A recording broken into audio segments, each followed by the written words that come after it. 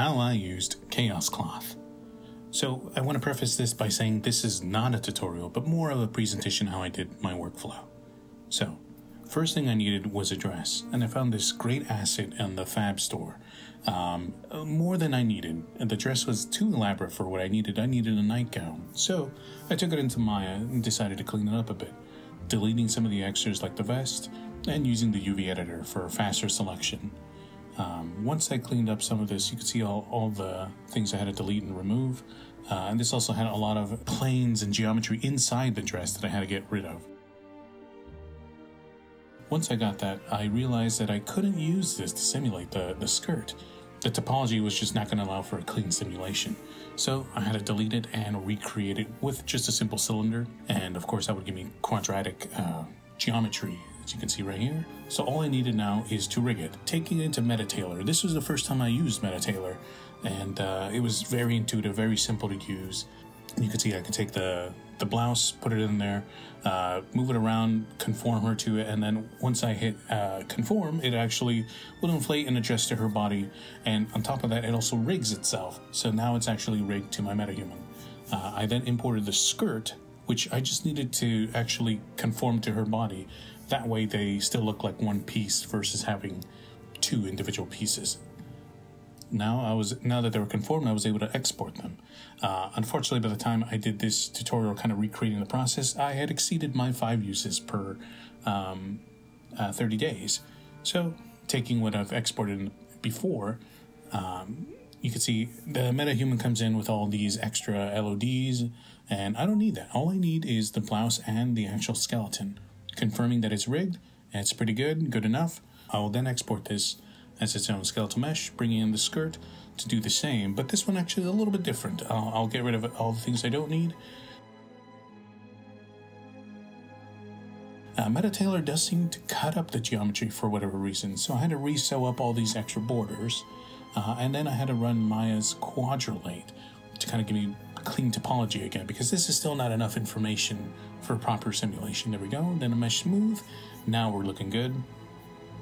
I'm rigging it specifically to the pelvic. I don't want any other bones influencing it. So now that's complete, exported into Unreal, where we'll start creating everything. This has already been created beforehand, so just kind of giving a quick rundown.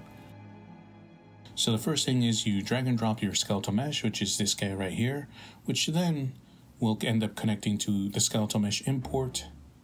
In here, there's just information about the skeletal mesh itself.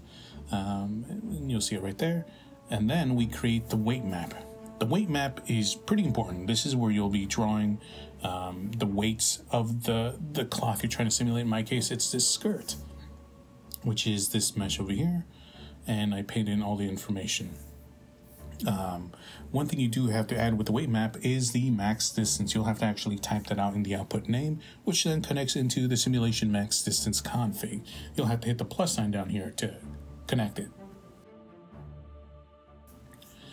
But now we connect the weight map into the simulation default config. This one's really important. This is what chooses the density and the way your cloth will simulate, which then connects into the simulation max distance config, just holds the distance, which then connects into the physics asset, where you set the physics asset you want to use. In my case, I was using Mary's, which is my metahuman. So that I'll use that physics assets, and then lastly connects into this cloth asset terminal.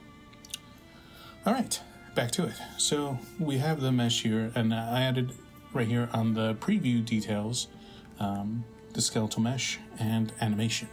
Back over here, I used the asset type gradient.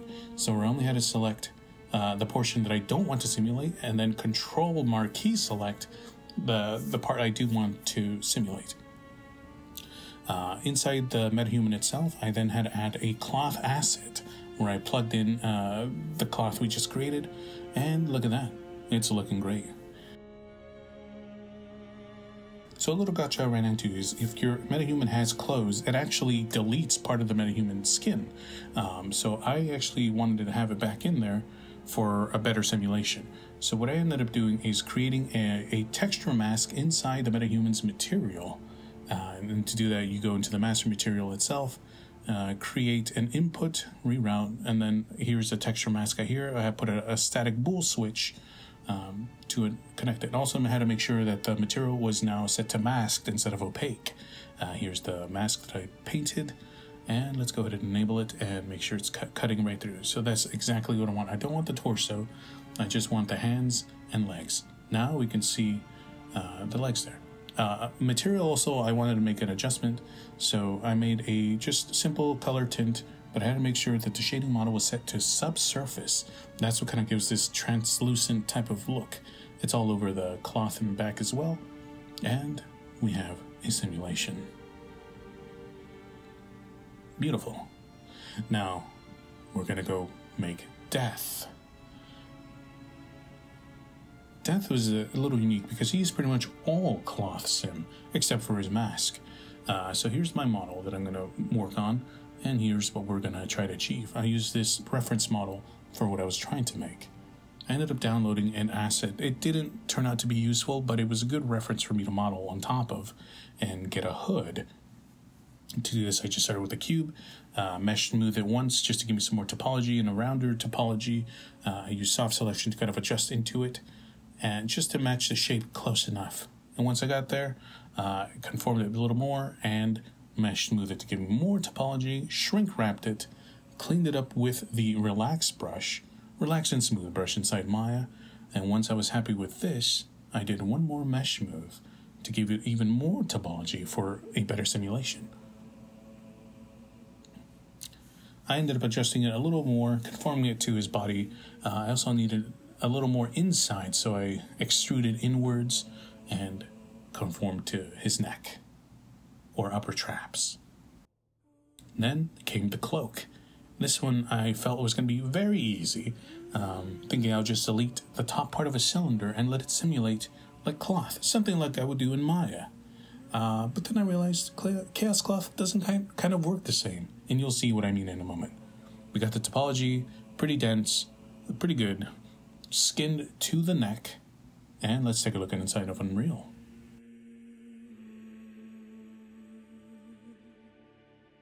Create the Chaos Cloth delete. I just copied and pasted from Mary's dress, and of course only changing the model itself, but I had the same animation, so we'll see how it looks.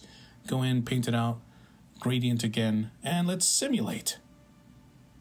Yeah, that's not what I'm looking for. So let's go ahead and do the hood next.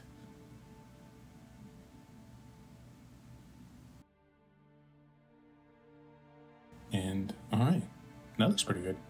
Back to Maya to fix the cloak. The next idea I thought was maybe if I conform it a little close to his body, if this is already touching the floor, maybe it'll simulate better. And I did something like this. Alright, let's try again. Go in again, gradient. There we go, and not what I'm looking for. One more time, back in Maya. So now I'm going to get it as close as I possibly can to the body. And I use the FFD body modifier, or mesh modifier, getting it in there as close as possible, fitting it to his shoulders, getting it close to his arms, but that doesn't quite matter as much because the character's arms are going to be at his side the entire time. So maybe I could get away with this. And, oh yes, so much better. This is far closer to what I'm looking for. And of course our fantastic animation to test. Reconfirm the hood works. Rock solid. Alright, so let's put our character together. Back into the metahuman, we're going to add 2 Chaos Cloth assets this time, for the body and the hood. And I'm going to make a material for the cloth for now, and for Death's skin.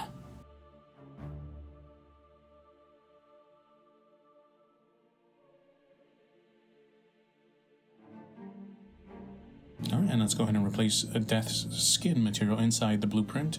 I'm going to go ahead and attach his mask, and let's go ahead and create a quick sequence to play the animation and see how that looks.